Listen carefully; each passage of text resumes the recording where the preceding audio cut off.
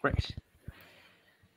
Well, thank you everyone for tuning in. I'm Brian Wong, the founding editor-in-chief of the Oxford Political Review, and you're watching the Review's panel on the future of US-China relations. Now, the past few years of the US-China relations have been characterized by rising tensions, conflicts, and certainly misunderstandings, to say the very least, deeply rooted and embedded disagreements over many fundamental issues. Some say that the era of engagement is now fully over, that the attempts on the part of America to engage China in both multilateral frameworks and also bring them to the liberal order has not worked, whereas others say that the need for engagement, given China and the US's different ways of looking at the world, are ever increasing, and that the room for collaboration over climate change, global public health, and all of these other international issues of importance require us and require indeed both parties to come to the table and work together constructively. So today's question is essentially, where are we headed from here? What's the future going to look like, and what's the prognosis like? And we're very honored to be joined by a distinguished set of speakers today. First up, we have Professor Astrid Nordin, the Lao Chair of Chinese International Relations at the Lao China Institute at King's College London, as well as a Senior Fellow of the Institute for Social Futures. Next up, we have Professor Denny Quah, the Dean of the National University of Singapore Lee Kuan Yew School of Public Policy and a Lee Ka-shing Professor in Economics at the same. Thirdly, we have Professor Da Wei, Professor and Deputy Director of the Center for Strategic and International Security Studies at Tsinghua University. And finally, we have Eyck Freymann, the author of One Belt, One Road, Chinese Power Meets the World, and a DPhil candidate at Oxford. Thank you all so much for joining us. It is our honor and pleasure to have you. So, I would just like to start with the opening question then, which is there room for hope in US-China relations? And I'd like to invite Astrid perhaps to start us off on this very pertinent question. Thank you very much, Brian, and thank you for inviting me to what I have no doubt will be an interesting conversation today. Is there room for hope? Well, hope for what and hope for whom, I guess, is part of that question.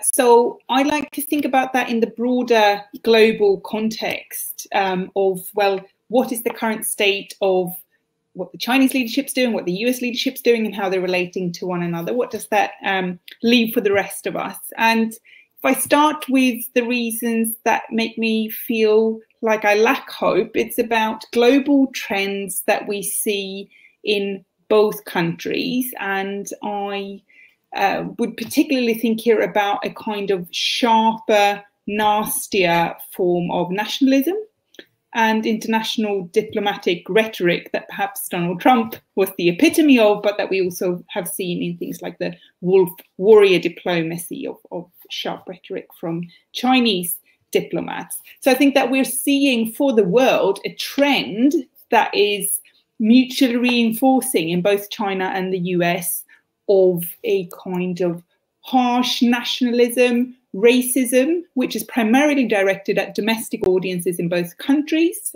We see mass incarceration of racialized minority populations in both of these states, and that's normalizing this state of affairs on a global level, which makes me very pessimistic. I think there's still hope, though. There's hope for both the way that these states will impact the rest of the world and also for the collaboration prospects between the two. And that's particularly because of the really genuine shared interests of the leading elites in both countries. And particularly, I think, around climate change that you just brought up in your opening remarks, Brian. I think it's a crystal clear case that it's in the interest of the Chinese Communist Party and its regime stability to be more proactive about mitigating climate change. I think this feeds into the story that is being told about, why you want a Chinese communist leadership for the Chinese population. And I think it's equally in the very clear self-interest of American elites. So I'm hoping that this will be becoming increasingly clear to leaderships in both countries and gives me some hope that it's very obviously rational to collaborate around these issues. That does not mean it's a given that it will happen, but certainly there are, I think, very strong incentives there, and those incentives give me hope for the future for collaboration. I'll hand over to my colleagues and see what issues they bring to the table today. Thank you very much, Astrid, for your remarks. I will now invite Professor Eyck to continue the opening remarks today. Okay. Again, I totally agree with Professor Nordin that the question we will answer, we will ask when we receive this question is hope for what and hope for whom. That's correct question, I think. I think what is our expectation in terms of China-US relations? I think at least we can have two level of expectation. One kind of expectation is high expectation. That is maybe we hope that the China-US relations can go back to those old good days or to the engagement period. If that's our expectation, I will say there's little room for that. I don't think the US-China relations can go back to the status of 10 years ago. No need to mention 20 or 30 years ago. But if our expectation is to stabilize the bilateral relations, if we want a stable and we want some kind of relations that we can more reliable, I think it's still possible. I think there are rooms that we can work. And actually, this morning, Beijing time, President Xi Jinping and President Biden just made a phone call. This is their second phone call after President Biden inaugurated. So I think that's a positive sign that the two sides work together. And President Biden, in his statement, said the two sides need to work to ensure that the competition will not evolve into a conflict. I think both sides have an aspiration to compete for competition without catastrophe. I think this is something both sides and the whole world hope that we can achieve. And I think it's really possible if so long as we start to work on crisis management, CBMs. I think it's possible. Yes. Thank you very much, Professor Eyck. I would like to now invite Professor Quah to continue the set of opening remarks. Thank you, Brian. I hope my microphone is coming across all right. I wanted to say I very much agree with what Professors Astrid and Eyck have said. But perhaps in the interest of having a robust discussion, I might try and take a position that's a little bit different from theirs and completely dramatically oversimplify so that we will then maybe have more room for disagreement. Let me say that I am extremely hopeful that engagement in a positive way will break out between China and the United States. And the reason I want to make that case, the case that I'm going to make, boils down to the following. I think that Astrid and Eyck have said that there's great consensus on the urgent need for such positive cooperation and collaboration. The world faces huge global challenges. The climate crisis is just one of them. COVID is yet another. We do not want to head into a war that will damage everybody's prospects for the future. So the benefits to positive collaboration are clear. It seems to me that what we really need to understand is why there is still room for disagreement. And so let me be a little bit mischievous and suggest that actually there is no room for disagreement. And the reason that there are only perceptions that there are disagreement. And the reason I want to say this is I ask myself the question, which nation in the history of the world does the recent past of China most resemble? And as far as I'm concerned, there's a clear answer. The United States of America, when the US itself was a developing nation. So let me take just the minute and a half that I have to say why I say this. Well, first, in the 19th century, US protection of intellectual property rights resembles a lot what America now accuses China of doing.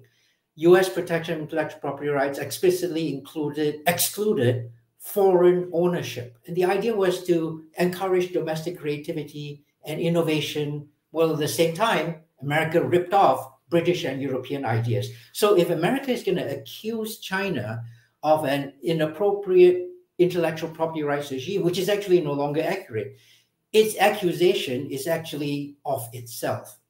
After the American Civil War, the United States experienced a devastating existential crisis. Would the new nation actually survive? It viewed threats to its whole nationhood. It viewed threats to national sovereignty. Geographic territory was sacrosanct. Nothing should ever threaten the physical integrity of the United States of America. China is in a similar position. For almost all of the 20th century, well, for almost all of its history, up through the early 20th century, the United States was geopolitically isolationist. The US considered itself distant, different, and aloof from the global centers of power. Engagement with the rest of the world focused entirely on economics, something that we see echoed in China most recently. And from the center of gravity of the world's geopolitics in its history, in early US history, the United States was actually viewed as backwards and retrograde on social issues and human rights. In the early 19th century, more than 5 decades after the United Kingdom and Western Europe had freed slaves, America still ran a system of slavery. And finally, on international trade, the United States began as firmly protectionist. Alexander Hamilton, the first Secretary of the Treasury, architect of America's early economic policy, compared America's businesses, this new business, to the established mature businesses everywhere else in the world. And Alexander Hamilton declared that competition upon equal terms was impracticable. The American Civil War of the mid-19th century was a victory of a protectionist Republican North against a free trade Democrat South. So all of America's early history exactly matches the recent past of China. Of course, China actually has 5,000 years of history that we need to be talking about at some point. But who in the world most resembles China coming into the modern era? America. America and China should realize this, fall even more in love with one another, and carry the world forwards in a grand collaboration. That's how I think that there's hope for America-China relations. Back to you, Brian. Thank you very much. Thank you, Danny. Thank you for that. And now, last but not least, I shall invite Eyck to continue the remarks today. Thank you, Brian, and thank you to all of my co-panelists for sharing a virtual stage with me. I enjoyed and agreed with bits of all of your statements, and hopefully I can do something to wrap them together and tee up the rest of the discussion. I remember it was 5 years ago this week, fresh out of undergraduate, that I took my first job as a research assistant to Graham Allison, who was writing a book titled Destined for War, ? Can America and China Escape the Thucydides Trap? Allison's argument was actually not the gloom and doom that it has since been characterized as. In fact, it was to some dismay among the research team that the publisher insisted that he drop the question mark from the title to suggest that war between the two powers was inevitable. I think looking back at that project with 5 years of retrospection, we can see some of the alarm bells that Allison rung were actually quite right. The United States and China are the two most powerful nations on Earth. The United States has occupied a hegemonic position in the global order for the better part of a century. China wishes to substantially revise that order to make place for Chinese power, Chinese institutions, Chinese values. And this sets up a fundamental opposition of interests. The lesson of history, Allison points out, is that war is not inevitable between rising powers and ruling powers. However, it tends to be much more likely than statesmen at the time expect. One of the things that we learned going through the case record over the last 500 years of Western history is that up until war breaks out, practitioners on both the rising and ruling power sides often believe that war is impossible because it would be so damaging to both sides. So we need to study history. We have no alternative but to study history if we want to avert the worst case scenario. That said, this book has had an impact on the debate, and I think it has forced both sides to think through the costs and risks of a potential conflict. I think we've seen this over the last 18 months as tensions over Taiwan have risen. When both the American and Chinese sides have tried to demonstrate resolve to the other, but the strategies on both sides remain one of deterrence. Neither side wants to fight a war because both sides believe that there would be no winning such a war. The other value of studying history is not just to understand that war may be more likely than we believe, and therefore that we have to prepare against it. It's also that some historical analogies are better than others, and some, in fact, can be deeply misleading. Though I wish I could agree that the US-China rivalry today mirrors the Anglo-American rivalry of the late 19th century, I just don't think that that parallel holds. That was an unusual case. It was, in fact, the only case among the 16 we surveyed in the book where a ruling power essentially allowed itself to be transplanted by a rising power. And there were distinctive cultural, institutional, and historical reasons for that. There was over a century of common history between Britain and the United States. There was a common language. There was a history of collaboration on various geopolitical issues in Europe. And there was a sense of common threat from Germany, among other powers. As Kori Shake has demonstrated in her excellent book, Safe Passage, it was these institutional overlaps that made dialogue between British and American diplomats possible. And even so, there were numerous flashpoints where the relationship could have gone another way. And Britain may have decided, particularly in the years during and immediately after the American Civil War, to intervene and try to divide the United States or obstruct its rise. So in conclusion, I don't think this is a good analogy for the present moment. I think the better analogy is the Cold War, particularly the period between 1945 and 1948, when the institutions that defined the rest of the Cold War had not yet been established. I think, at least that I'm hopeful, that we are learning the lessons of that period. When we look at the Taiwan case, we are thinking about the Berlin airlift as an analogy. When we look at the Belt and Road Initiative, we are thinking about the Marshall Plan as an analogy. And as we think about China's role in the international system, we're drawing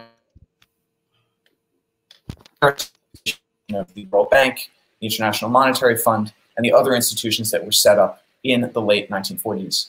I believe it is not too late for us to learn the lessons of that period of history and to set the stage for a new period of rivalry. I think it will be very intense, and I think it will be sustained over the course of decades.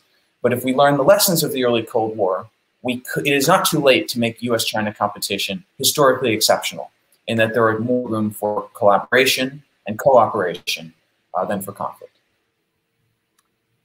Thank you very much, Eyck, and thank you to all of you for your wonderful introductions, whether it be Professor Nordin's discussion on nationalism and wolf warrior diplomacy, to Dawei's discussion on the importance and imperative to stabilize relations, to Danny's sort of analogization and identification of similarities between America's trajectory and China's, and finally Eyck's noting and drawing famously from Thucydides' trap, and also Professor Ellison's insights concerning the dangers of over-extrapolation into history.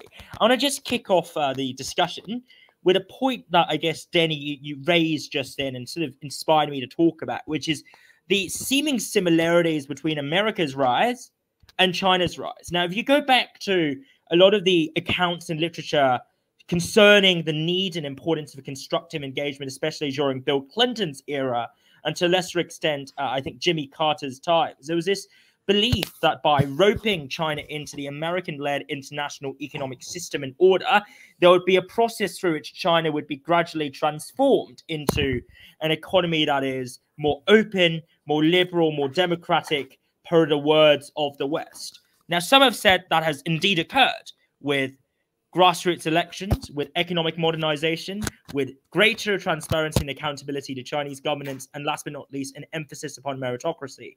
Whereas others have said that has not happened and that China's democratization has been stagnating over the years. So I just want to ask if any of you might have strong thoughts concerning this, especially when measuring essentially the objectives of engagement against the supposed metrics or the plurality of metrics that exist as for the ostensible success or failure of engagement.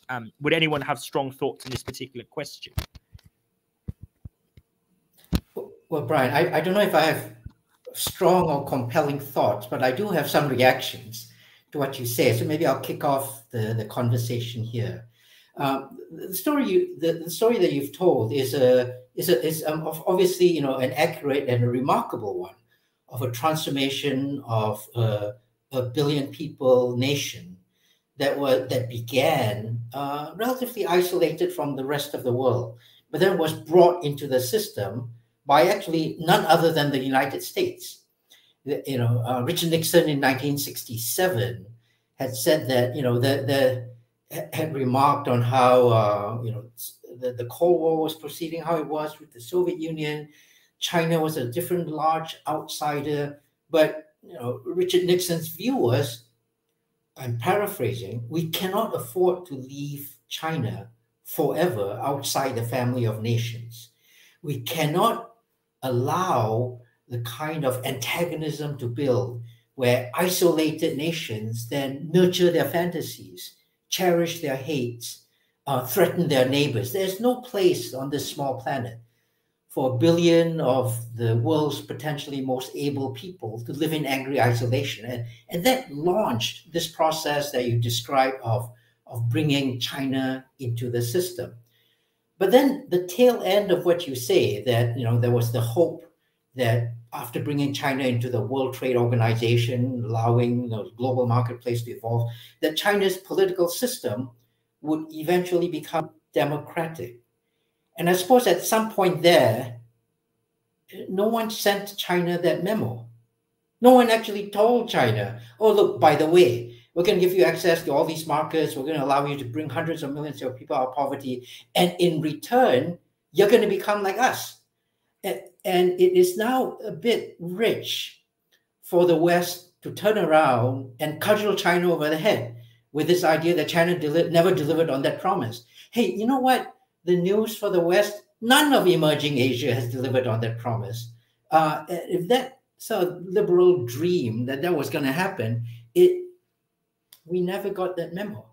So I think that there's been a huge misunderstanding. If this is the cause for concern, for tension, for the Western designed liberal system being unable to find a place for China within that order without fretting over how China is a revisionist power that will undermine that liberal order.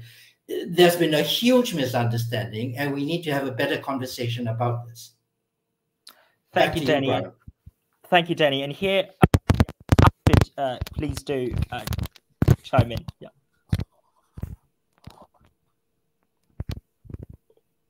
Astrid? Sorry, it's me. Thank you. Yes, yeah, so I think you hit the nail on the head there when you framed the idea of engagement as an attempt to make essentially the other become more like the self. Now, the problem of this equation, of course, is that there are all sorts of things that we don't like about ourselves. And when we kind of imagine ourselves, we think, oh, well, if someone would become like me, they'd become like me in all the ways, all the things that I like about myself. All the ways in which I would like to imagine myself. So the US, in this period of engagement, wanted very badly to imagine itself as liberal, as democratic, as good in the world, as leader of positive change, right? But it was all these, all the opposites of that as well, right? It was also illiberal. It was also anti-democratic. It was also kind of ravaging, rampant capitalist in many ways, right? And as Chinese colleagues often like to remind, it was imperialist, it was revisionist, right? It was about establishing a new and, to American minds perhaps, or some American minds at least, better world order and improving the world according to American values, according to the values held by the elites of this particular place. And that's exactly what China's doing, right? China has become like the US in all of those senses. There is now a desire to reshape world order according to one's own values. I think, you know, in many ways, this is not surprising. And in looking at the effects of engagement, well, China did emulate a lot of things from the US, particularly in becoming a capitalist powerhouse, perhaps. But it didn't, as you say, come with democracy or liberalism, at least not as it was imagined by many of its liberal and pro-democratic advocates. So I think that to come back to your opening statement about kind of the hope that you see in China emulating the US and becoming more like the US, I wonder if it's also a source of pessimism, because often the things that we lash out at, the things that we dislike, the things that really trigger us into behaving in nasty ways, is when we recognize other people replicating the behaviors that we don't really like about ourselves. And so I think there are all sorts of ways in which we can read this effect of engagement and what kind of reactions it might trigger. Thank you very much for that, Astrid. I just want to rope in Dawei and Eyck on this, but before that, just one quick observation from me. I would actually like to offer a slight pushback against what both of you said concerning sort of China trying to emulate this projectionism or exporting of ideals, because as I see it, the China model, which is a cluster of sort of ideals espoused by the Chinese model of governance, are values that the Chinese government in Beijing have never really, at least hitherto, sought to actively project onto other states or countries and said, this is the way that you ought to go down the path on, and that is the only way or means of legitimate governance. Now, I do know that Eyck, you might disagree with me on this one, but I want to bring in Dawei here, who can also hopefully answer the question actually in a comment section concerning this belief that, you know, this audience member is aggrieved that an Asian country is not allowed to become stronger and more powerful. Do you think, Dawei, that in seeking to become more powerful, China must articulate an alternative governance model? And has China done that successfully over the past few years? I think it's in China's culture that we don't believe there is a universal model for governance, no matter it's in ancient China or modern China. And if we follow the modern China's history, I will say, if there is a China model, or if there is a China experience, that is to explore your own way.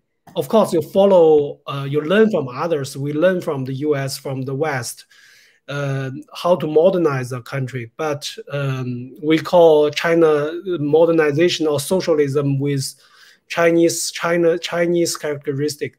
I think this is based in China's culture that the emperor really don't want to persuade the barbarian to rule their own territory in China's way.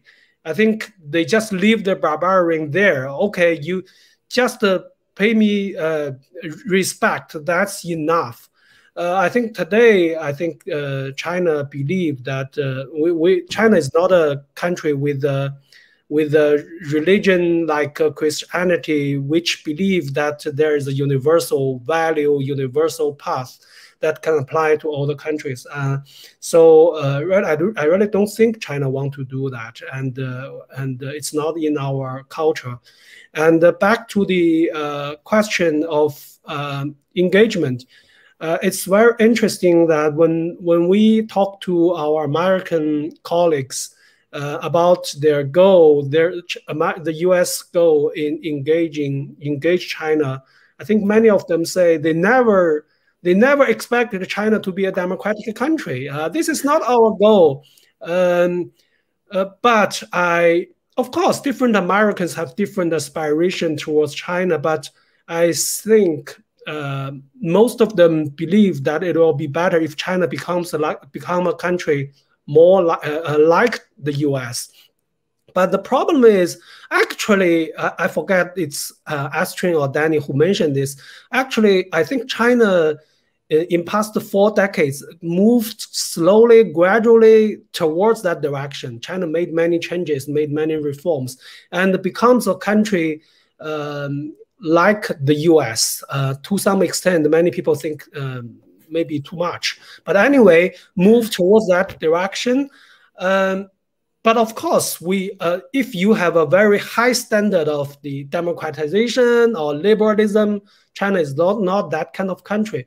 But what I want to emphasize here is why the US lost its patience.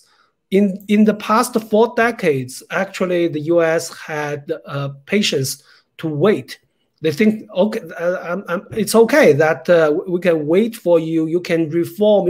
You can change gradually. But now, why they lost the patience? I think my explanation is simple. I think it's power. I think China is too big and too powerful for the US to tolerate in a system with a different nature of governance. If the US call China illiberal, I don't like that label, but if China is an illiberal country, if you are a small illiberal country, it's okay. But you are such a big country, powerful country, and you are illiberal. So that's something I think cannot be accepted by the US. The problem is all the countries are different. In Asia, Japan is different from the US. Singapore is different from the US. I think UK is different from the US. And of course, China is different. But you are illiberal and you are too big, too powerful. So that make the engagement bankrupt, I think, in the US. Thank you, Dawei. And Eyck, just wondering if you have any thoughts on these wonderful remarks so far and questions as well. I'm loving this discussion. I agree with almost everything that Professor Dawei just said. I would note, as an American, there seems to be a deep-rooted sense of denial and refusal to engage in counterfactual thinking, which continues to shape how we think about China, and which I think is quite dangerous. China's wealth and power are a fact. China's population and territory are also facts. And we have reached a point in terms of bilateral economic engagement that we couldn't decouple our trading, even if we want to. That, I think, is one of the lessons of the Trump era. And we are faced with a situation where China's economic power in the global system has risen so rapidly that it is out of alignment with China's political influence. And so it is only natural that China should want its political influence to catch up, whether that means a more prominent role for China within existing international institutions, or a separate set of international institutions that are led by China and dominated by Chinese political values. I think the United States needs to think through its options and be serious about what the costs and benefits of each of them are. I don't think that seeking regime change, as one deeply irresponsible, anonymous editorial in Politico by a former government official recently argued, I think this would be extremely dangerous, not only for the bilateral relationship, but frankly for the entire world. I think that we are past the inflection points where it might have been possible to use coercive tactics to change China from within.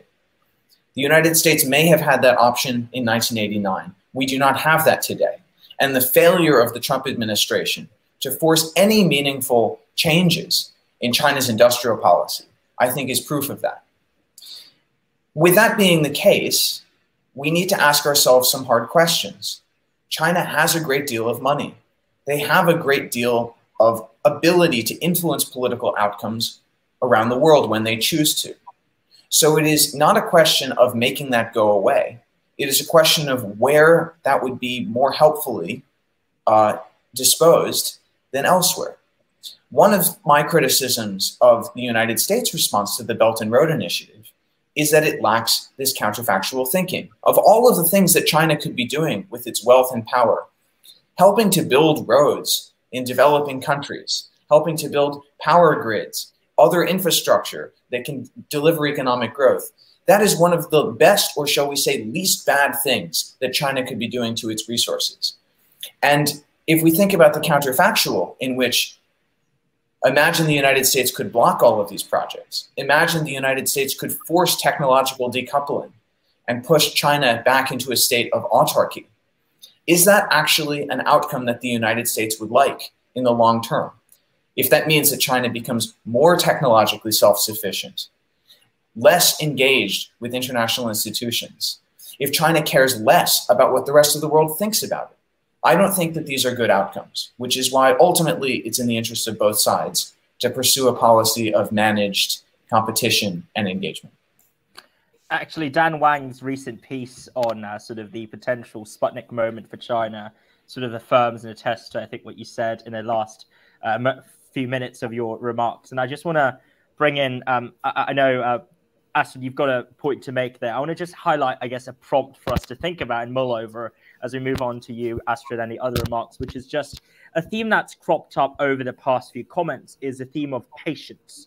Whether it be, Astrid, your observation concerning wolf warrior diplomacy and increasingly trenchant and aggressive tone adopted by Chinese diplomats, or Dawe, your point about this feeling that the trend, or the, shall we say, the moment of the world no longer lies with the pole of America, or indeed what both you and Danny and Eyck mentioned just then concerning this feeling that patience is wearing thin from either the American side or the Chinese side, especially during the Trump era in the past few years. I guess the question, or the thought I want to leave everyone here with is, why is this sense of patience, or this overarching willingness to wait it out, this 韬光养晦 from China, or this let's wait and see from America, why are these outlooks and approaches suddenly dropped or eschewed? Has it been a gradual transition, or has it been a radical drop and departure? And with that, I'd like to rope in Astrid as well for your thoughts on that front. So. Okay, thank you. I haven't really had time to reflect on the question you just posed, which was an excellent one. So I'll perhaps keep my comments on that brief. But I just wanted to pick up and push back a little bit against your pushback earlier about, you know, a couple of colleagues have suggested that China doesn't really advocate any values, that there is no universalism in China, and that this is somehow in a kind of Chinese national character. And I would suggest that actually China's activities abroad are not devoid of values at all. I think they have a very clear agenda, but one that is articulated differently to what we're used to seeing from the US. And I would suggest that a very specific kind of nationalism is a core value in that agenda. So when you say China thinks that, you know, it should be up to each country to decide how it wants to be governed. But what you mean by each country in that case is each country's most powerful, often violently powerful elites, right? You don't mean individuals, you don't mean communities, you mean powerful, violent usurpers of power in a country. And we can see this in Afghanistan at the moment, for example, and the kind of support of the Taliban is an excellent example of this. But the Chinese are saying the Afghan people should decide for themselves. You know, Afghanistan should decide for itself how it wants to be governed. Others shouldn't meddle in that. But of course, there is no neutral point where you don't have an influence if you're involved in a country. So saying we should support the Taliban leadership because they were the best at killing other people in the country, for example, or best at usurping power. That is a value, right? It is not a neutral position. So I know that this suggestion that the Chinese government doesn't advocate values or universalisms is very common. It's a very common claim, but I actually don't really buy that argument, useful as it may be to the Chinese government itself. Now, moving on to patience, which I think I don't want to drop that because that was a really interesting question that you raised there, I think, Brian. I'm not sure that patience has necessarily been dropped.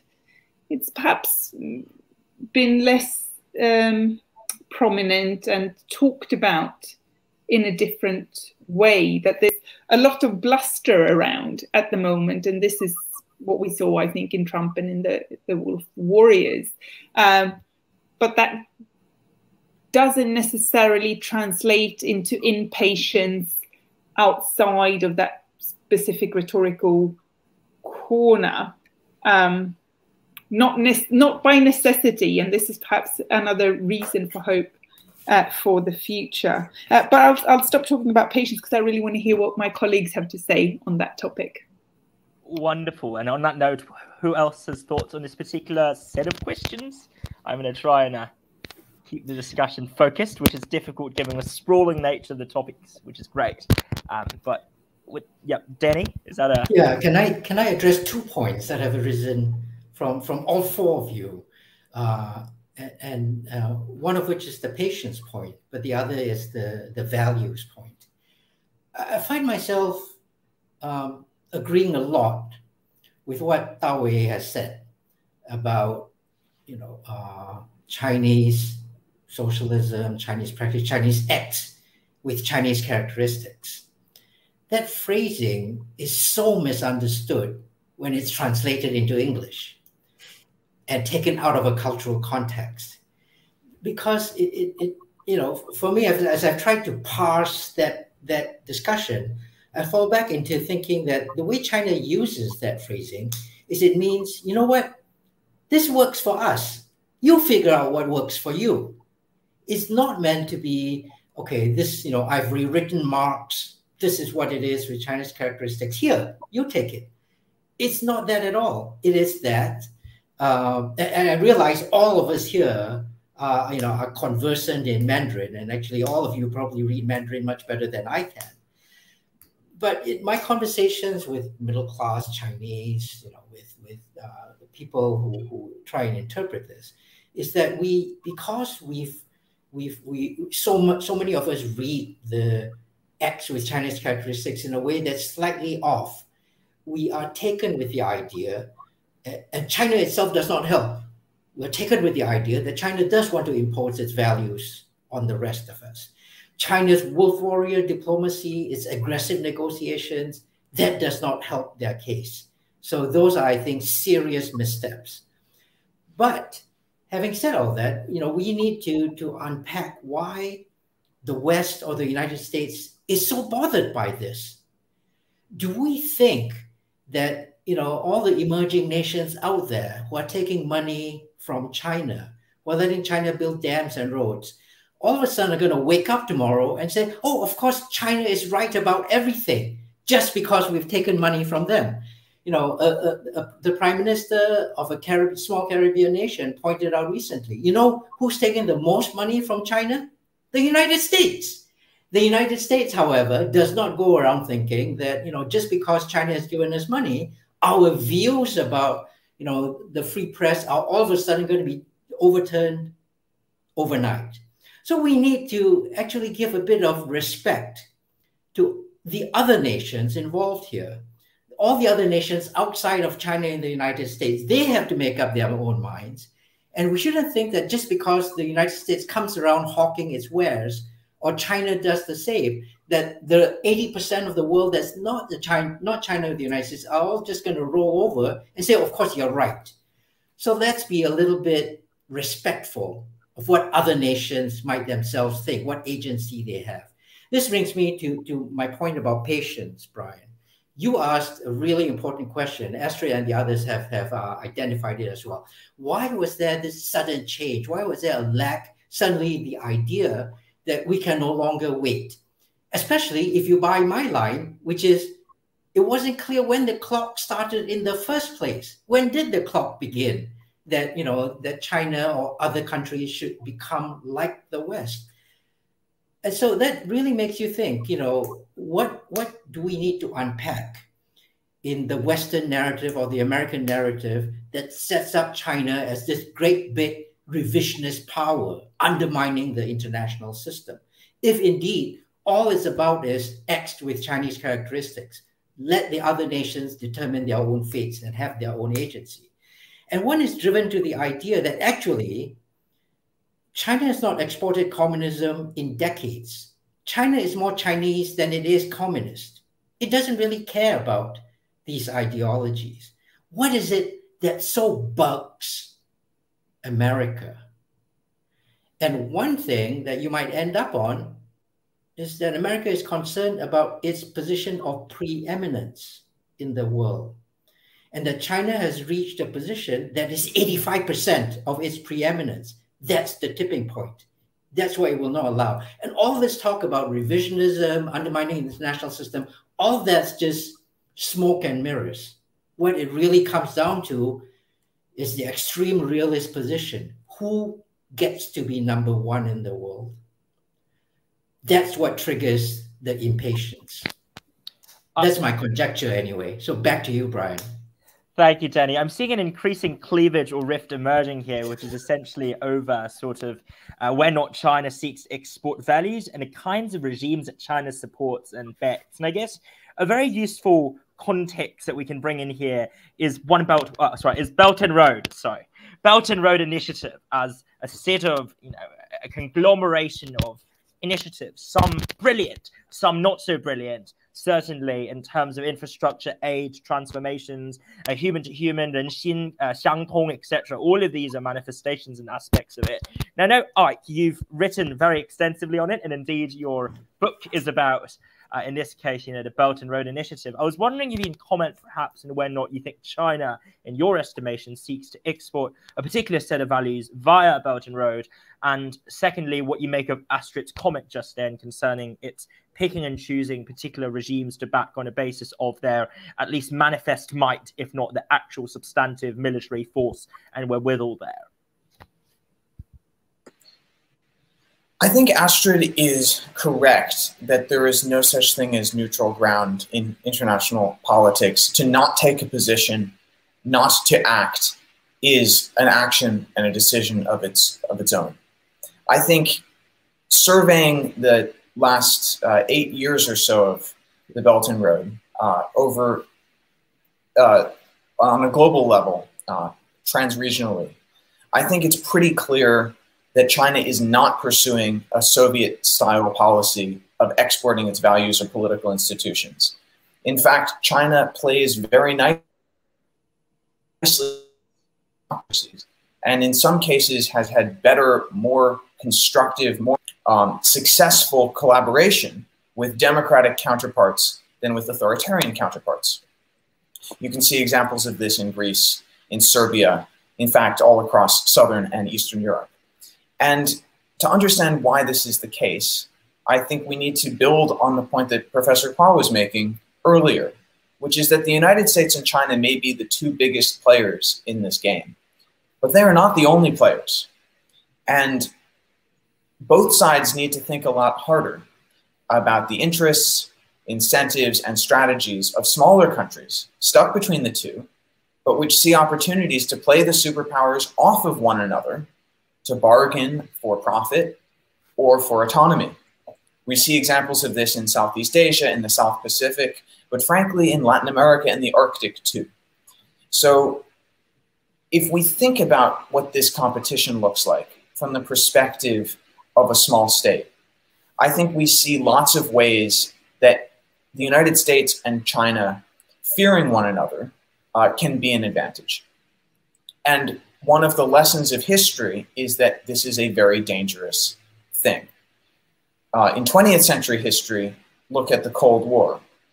Singapore played some role in this, but so did Egypt, so did many countries in South Asia and Latin America, deliberately played up the superpowers' fear of one another in order to extract rents, extract political cooperation, to win arms sales, to win political support over local rivals. And this had the effect of dragging the superpowers into conflict in the furthest corners of the world where they had no vital national interests at stake because of this dominant bandwagoning theory that the dominoes might topple. And if we go a little further back into history and we look at the origins of the Peloponnesian War between Athens and Sparta, these were two city-states diametrically opposed in what we may call political values, political institutions and systems, economic systems too. And for 70 odd years, Athens and Sparta found ways to avoid going to war through a series of negotiated agreements. But what ultimately forced them into war was not that either one of them chose to pull the trigger. It is that Corinth, a third party, saw an opportunity to gain and expand its own regional influence by pitting them against one another. And this is a risk that the United States and China must constantly keep in mind. I think we see in the Arctic, Russia trying to pit the two against one another to get China to invest more and engage more. But I think we can see examples of it all over the world. And if we lack a theory of third countries' role in this system, we're going to set ourselves up to be very vulnerable to accidents, miscalculations, and potentially worse. I do want to add to that point that that very valid point you raised there, Eyck, which is that I think there's some room for optimism in terms of the, dare I say, the responsive doctrine to third powers from both US and China, in the sense that even if there's no consensus over what third countries ought to do, there is some degree of tacit consensus and agreement, as evidenced perhaps best by, to some extent, the stalemate currently in Myanmar and Afghanistan, where admittedly neither of which the status quo is optimal, but there certainly is this sense that unlike Soviet Union back then, China is not seeking to transform Afghanistan or the military junta in Myanmar into an active battering ram against the US. Now some others say no, right? That China's backing of the Taliban is imbued with nefarious incentives to usurp and undermine American influence, and that China was, all along behind a military coup led by the Tatmadaw in Myanmar. I would suggest that these are different case studies in and of themselves, and it's important to disaggregate them. But it might also be worth exploring the potential moves from US and China in light of what's already happened so far as a way of testing out what you said, Joss, then concerning a third powers hypothesis, Eyck. So I was wondering if folks here might have any thoughts, Dawei in particular, and then others as well. I want to say something about the very interesting topic about the value and patience, like our panelists did. I think, yes, China, of course, actually China, of course, we have our own value. What I want to emphasize was China does not make judge. We are not judge. We don't make. We don't dictate. We don't decide. We don't decide which set of value, which kind of model is good or bad. No matter it's Taliban in Afghanistan or other countries, it's your business. China cares about the way that you don't violate the international law, you don't harm China's interest, and the Afghan people will choose. If you lose the heart and mind of Afghan people, then you will be punished sooner or later. And we don't make judge on, for instance, U.S. domestic politics, no matter it's Trump or Biden. When they're right in Congress, on the Capitol Hill, it's the business of American people. We don't make no comment there. So actually, we have our own value. We think that, for instance, we think if you want to develop economy, infrastructure is very, very important. If you want your country to develop, political stability is very, very important. But we don't want to impose those concepts to other countries. So that's we don't have the universalism. And for the patient issue, I think no matter it's China or the West, I think that it's a long procedure. It's a long process that gradually all those countries lost their patients. It started at least from the 2008 financial crisis. I think after that, we can hear more and more voices, more and more discussion about, for instance, at that time, more than 10 years ago, about China becomes arrogant. China diplomacy has become arrogant, and then U.S. want to and China become assertive. Then, right? Assertive China, arrogant China, and then the U.S. say we are back. The Obama administration say we are coming back to Asia, pivot, rebalance.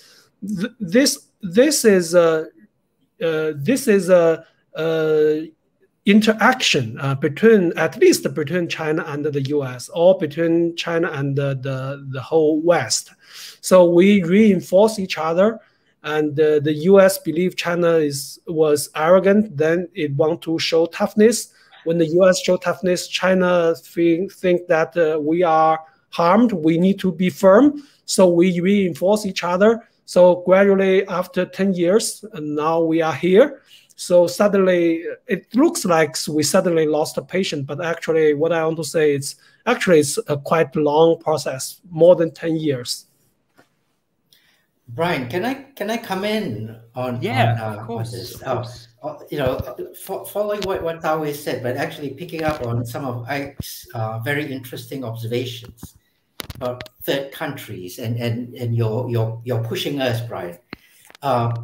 First thing I might say is that I'm glad that we're all acknowledging the significance of third nations.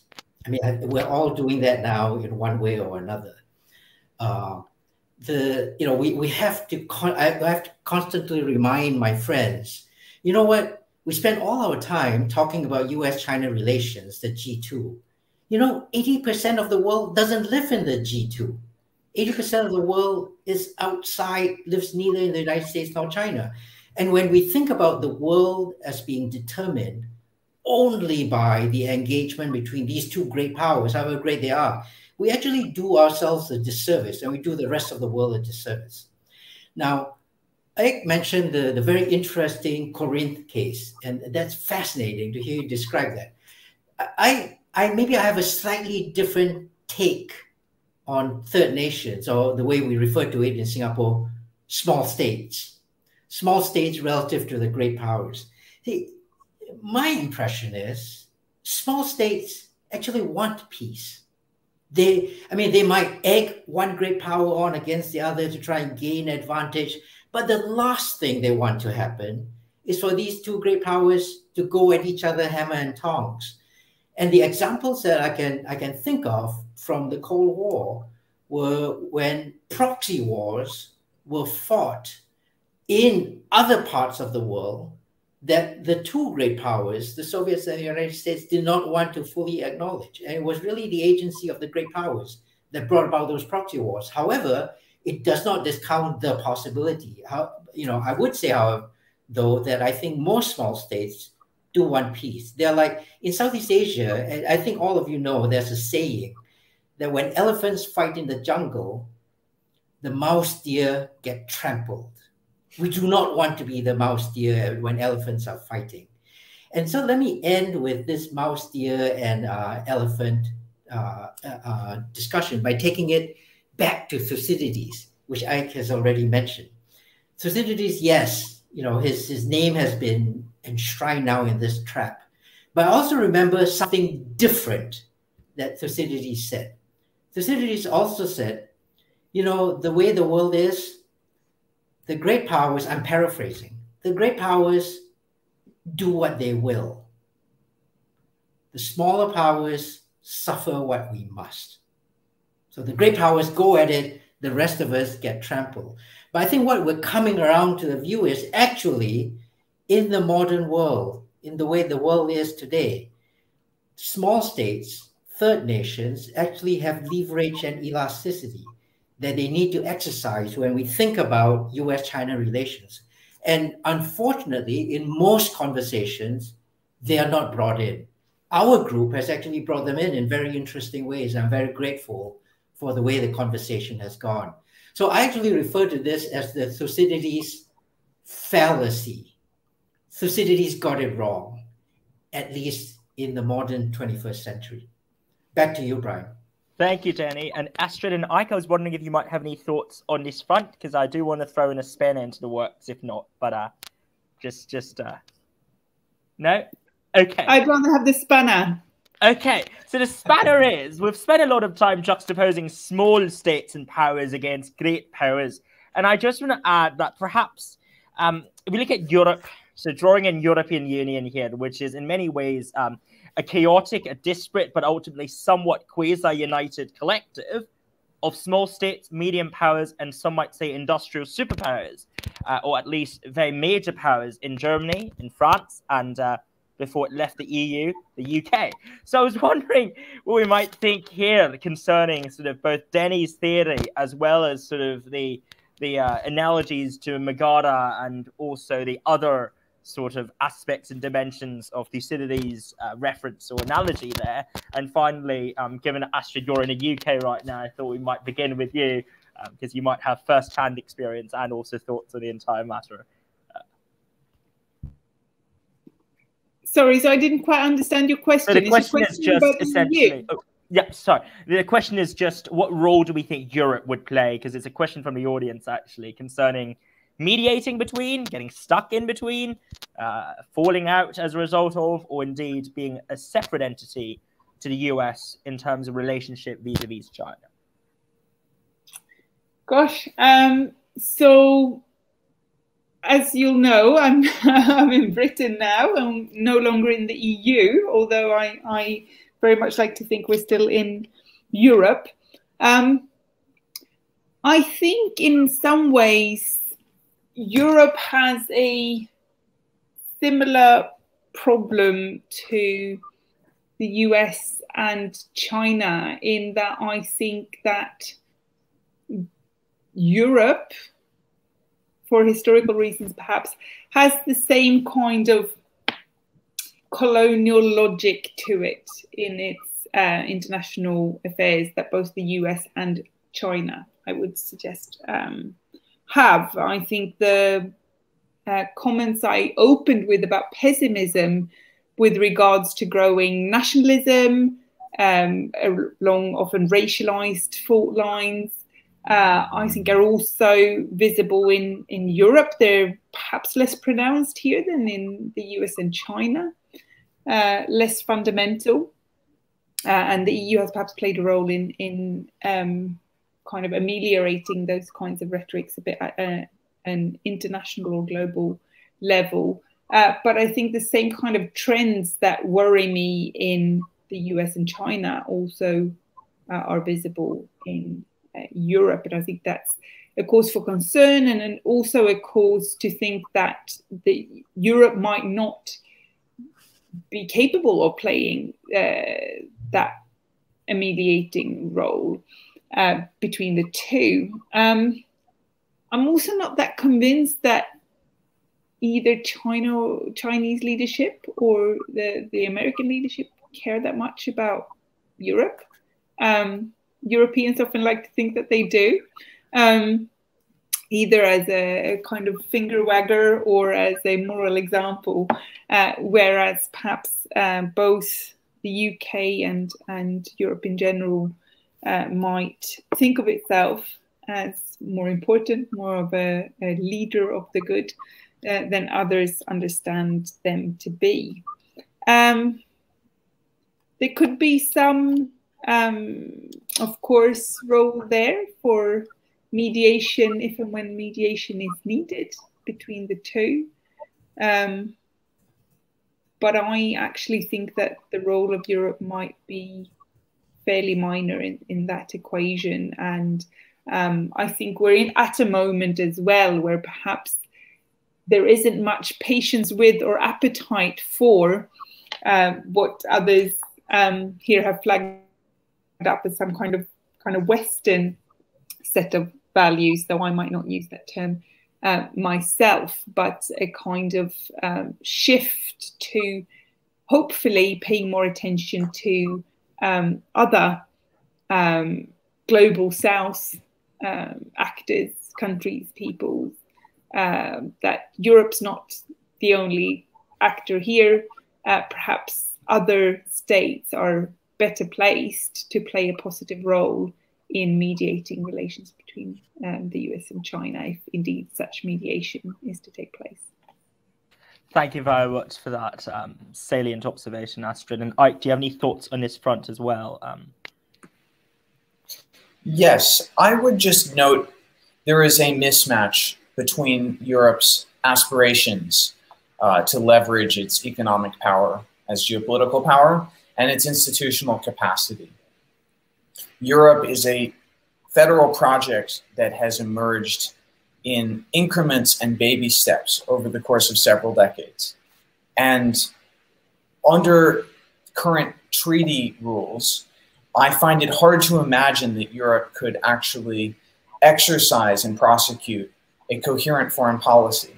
It's just not possible in any country today or in the past to pursue a consistent foreign policy by consensus. So if Europe wants to build the correct institutions, it needs treaty change that allows qualified majorities to move forward with a foreign policy outcome. And that is bound to create problems and divisions within the bloc, because there remain major disagreements between West and East, North and South, about what Europe's priorities should be. And the biggest point of division here is not actually China or the United States, it's Russia. And this historically has been one of the reasons Europe has struggled to come to a common position. So as a result of the reality that its institutions are poorly set up to engage in great power politics, I think there's a certain amount of denial in European political discourse about where US-China relations are going. Take, for example, the discussions and debates in the current German election. The outcome of this election will be very important for deciding the future of Europe over the next 5 years and the future of the global balance of power. And yet there's almost no discussion whatsoever of the role of China and what the common European position towards China should be. And the SPD, which seems likely to take over the chancellery, hasn't even articulated what its common points of interest are with the United States on a transatlantic policy towards China. So as long as this is the case, I think Europe is going to be a peripheral actor. Brussels might act as a regulatory superpower, but I don't think there will be a European army or a European foreign policy in any meaningful way in the foreseeable future.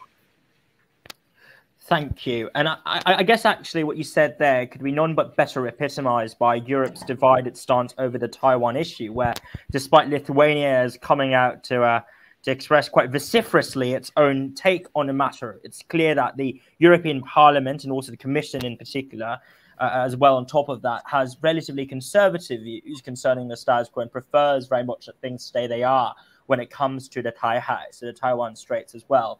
And I guess just to add on to the discussion here for us to ponder over, the comprehensive agreement on investment between EU and China was shelved earlier this year.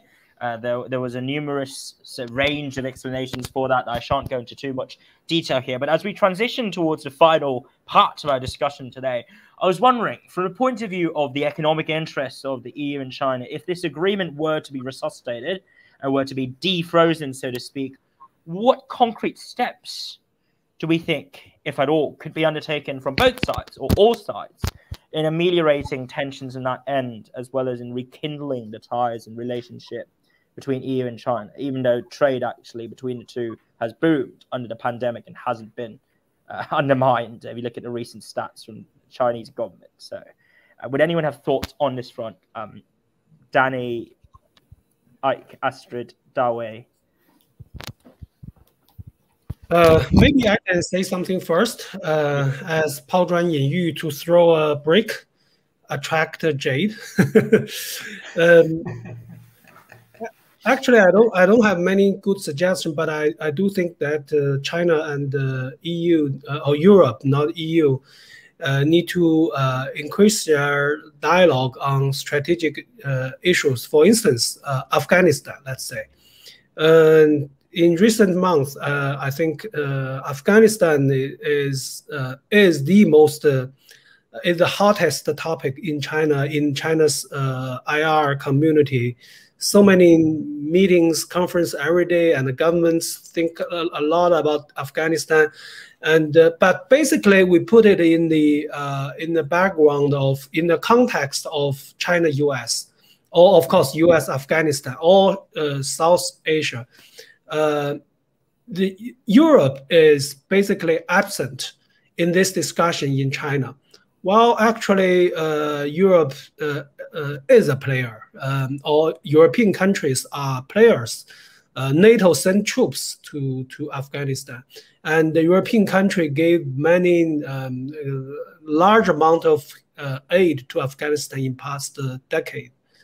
So actually, China and the EU can have some kind of strategic dialogue over those issues like Afghanistan. This is not a bilateral thing.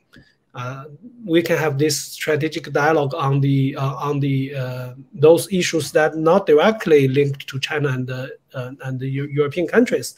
Then we can gradually increase the mutual confidence and mutual trust.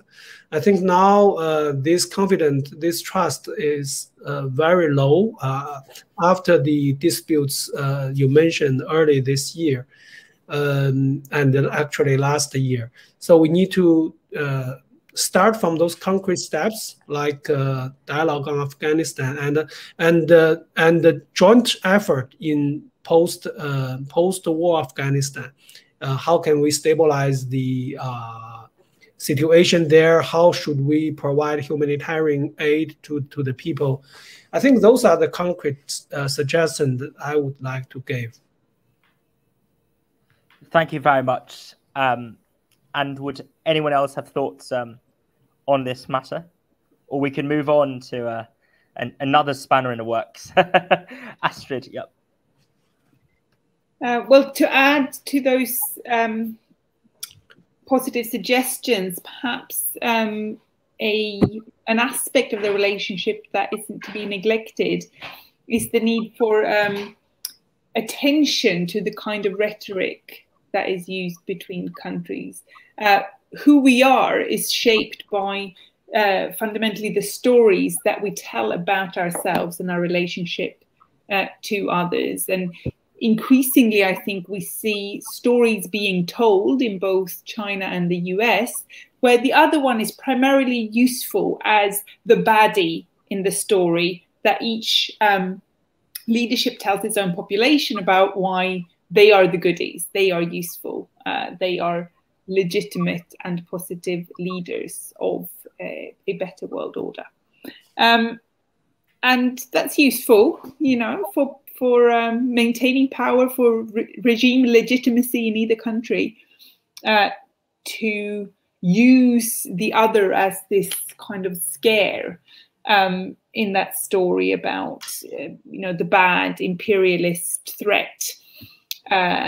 What could be worse in the world under a different leadership than the own? And I think there are other ways of talking about the world that recognizes the mutual dependency, mutual implication, mutual co-constitution of China and the US, as well as those other states that we've already also mentioned in this equation. So perhaps I would say that a positive move forward could be to move away from some of this really sharp, nationalist, racist, quite nasty rhetoric that we've seen in various corners of the world, growing and becoming stronger over the last decade or so, and moving towards a more conciliatory rhetoric. And I think politicians, whether elected or not, have a big responsibility in shifting that tone of debate.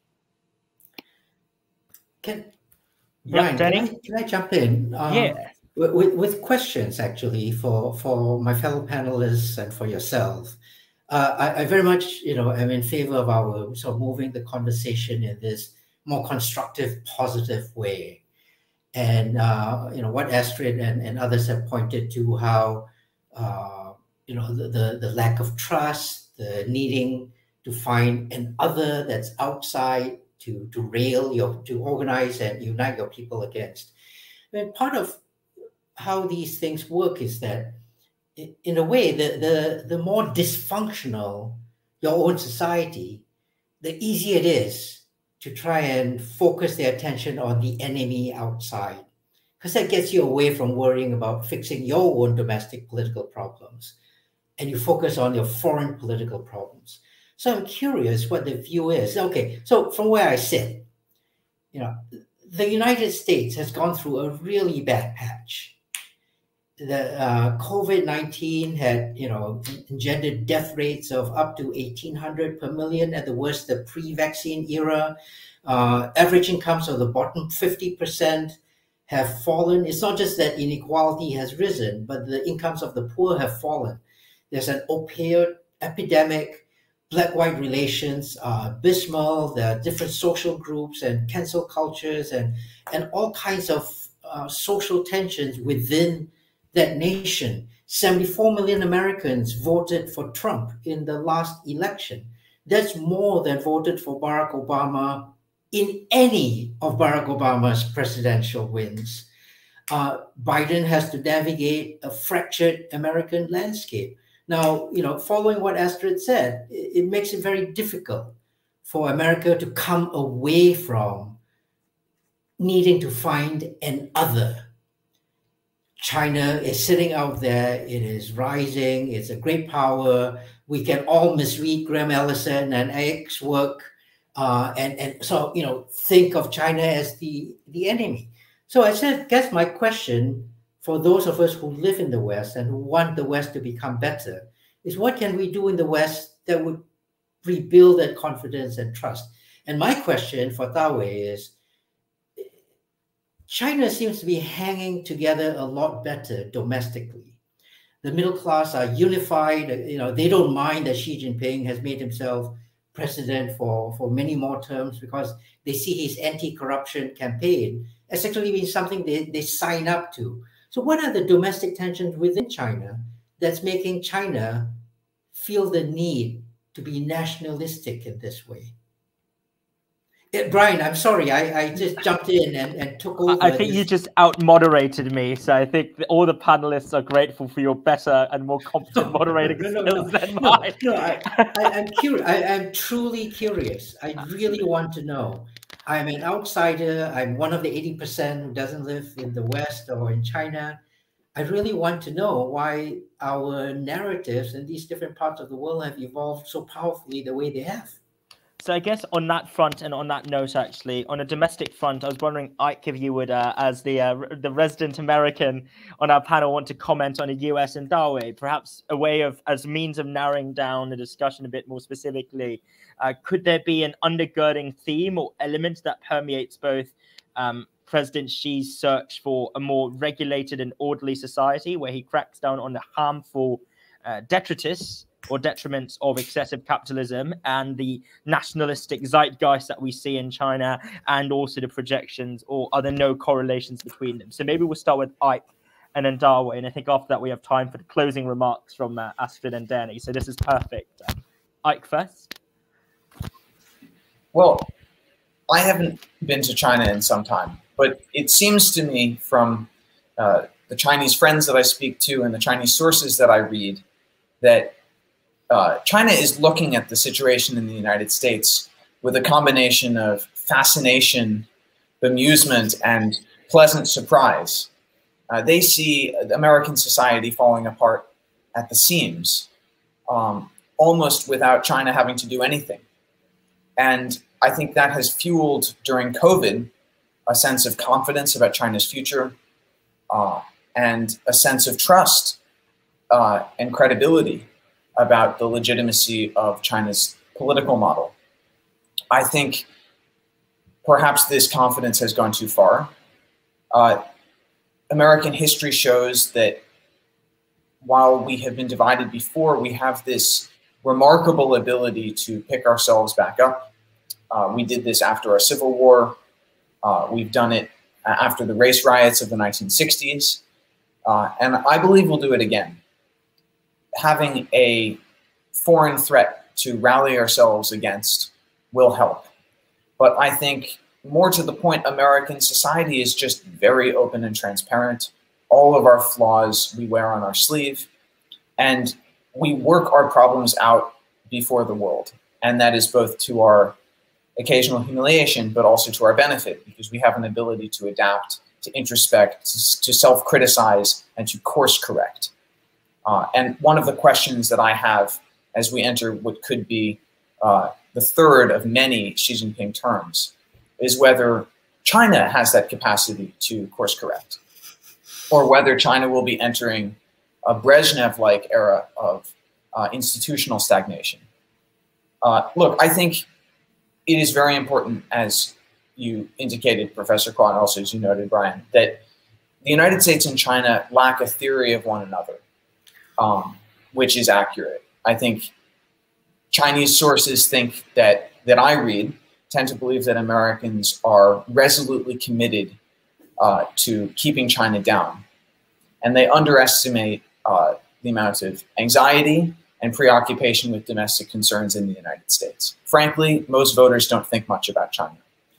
And Americans just don't understand how the Chinese system works, because China has done too good a job at presenting its political system as a monolith that Americans find it very hard to identify with Chinese people or identify with Chinese society, because they don't understand that in China there actually is a very lively debate, and that Chinese people, Chinese families are actually quite similar to themselves.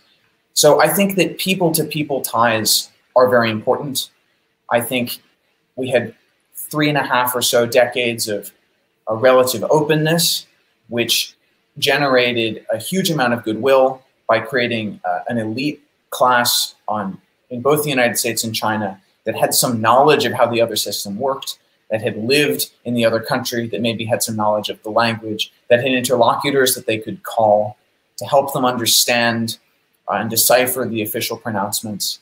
And I worry that during COVID, as China has taken the opportunity to tighten its borders and begin to close itself off to the world, that era of person-to-person engagement is ending, and that this will have negative consequences for our ability to negotiate a peace or manage our competition. The final point I'd make is, as a graduate student today, just looking at the difference between my peers 5 years ahead of me and a few years behind me, there's a huge difference in their personal experience of China. People just a few years older than I am, had the opportunity to study potentially for several years in mainland China, to learn the language deeply, to travel around unsupervised, to visit rural areas, smaller cities, to meet workers, to talk to people, to learn about the character of Chinese society in a rich and human way. And people just a few years younger than me may never have the opportunity to study the Chinese language in mainland China at all, and have to learn about the country entirely through books. I think this is a very dangerous long-term trend, and we need to find manageable people.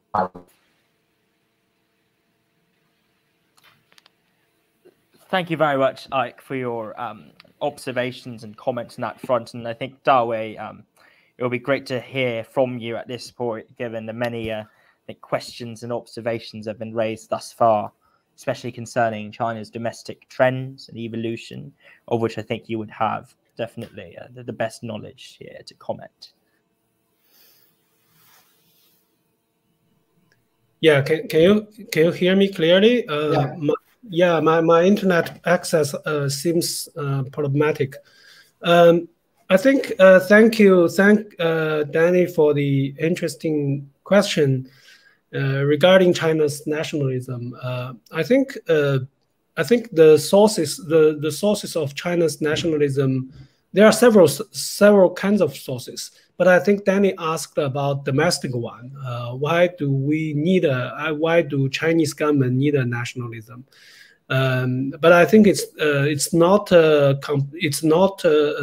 think it's a combination of external pressure and internal factor. From internal factor, I think China believes that it's in a critical period, doing very tough reform and decisive measures. Like I think China is in a quite difficult period in terms of its development phase. In past 4 decades, I think the relative easy part of the reform has been finished, but now China is a middle-income country. How can China upgrade it into to a developed country? Can you rely on your own, on yourself, to be a developed country, to have your own innovation, to have climb up to the along the supply chain to the high end of this manufacturing? I think those are very difficult. And of course, as you mentioned, the anti-corruption, military reform, and we also have Taiwan issue, Hong Kong issue, Xinjiang issue.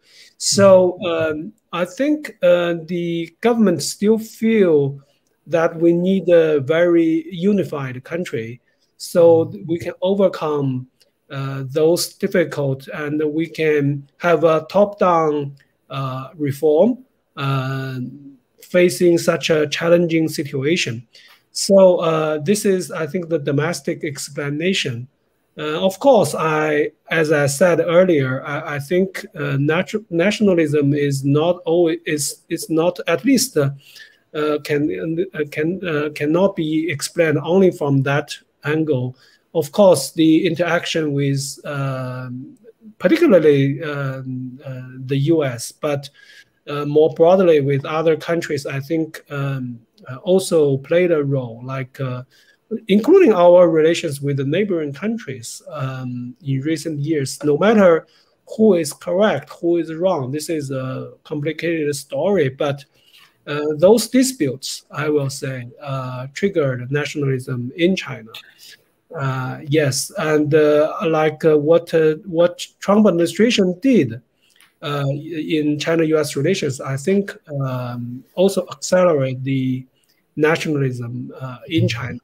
And of course, the COVID, particularly the situation after the first several years last year, Chinese people realized that we did a relative good job controlling the pandemic domestically. That I think enhanced the natural pride of the people. So that's also played a role in nationalism.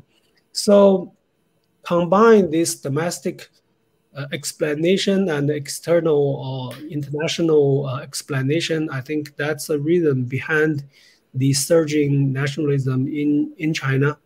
I think to some extent, I think it's natural, but to some extent, I think it's maybe too much because it's a double-edged sword. So we understand this. So I hope that we can have a reasonable understanding of the world. I think particularly for China and the US, we don't need a threat inflation. I think both countries have kind of threat inflation towards the other side. So probably we have to cool down our head. I mean, both China and the US. Thank you very much, Dawei. And now may I invite Danny or Astrid to close off their respective contributions to today's panel. And so maybe we'll go with Astrid first, and then Danny can have the last word, having asked a very tricky question. Thank you. I realise we're running out of time, and it's been a really interesting panel. So I'll be very short and say that my hope for the future, to return to my opening remarks, lies with politicians dealing with the real big important questions that require cooperation. Stop mucking about, knuckle down around the climate crisis and get it sorted. I think keeping focused on the real prize here would be a way to find common ground and the real shared interest. Thank you very much, Astrid. And Danny? Thank you. Let me just finish up by repeating a message that I think Eyck said most clearly, but I think everybody else has as well. And that is the importance of cultural and people-to-people ties in going forwards from this point. Eyck referred to the Americans who wanted to study in China. I was one of those who got all of my education in the United States on the Eastern Seaboard, and I even worked in the United States. But I and hundreds of thousands of Chinese students came to understand America firsthand, flaws and all, because of something that came on the tails of what Richard Nixon said. China and America reached an understanding on the exchange of students and scholars between the USA and the PRC.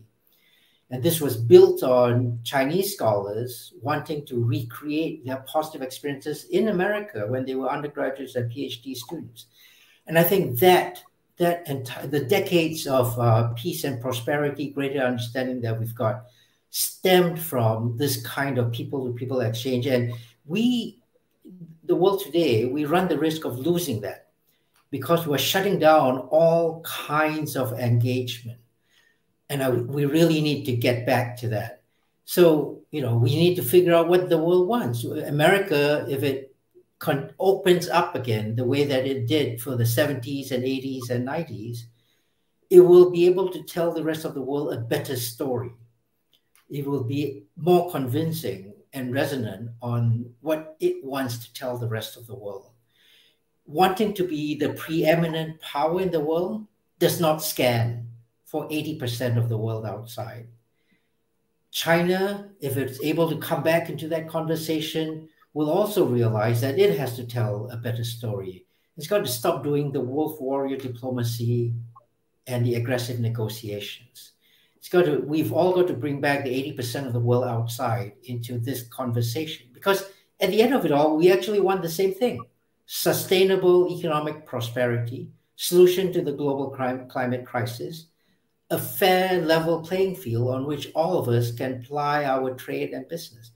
We say that there are no universal attributes. Liberal democracy is not universal, but level playing field is.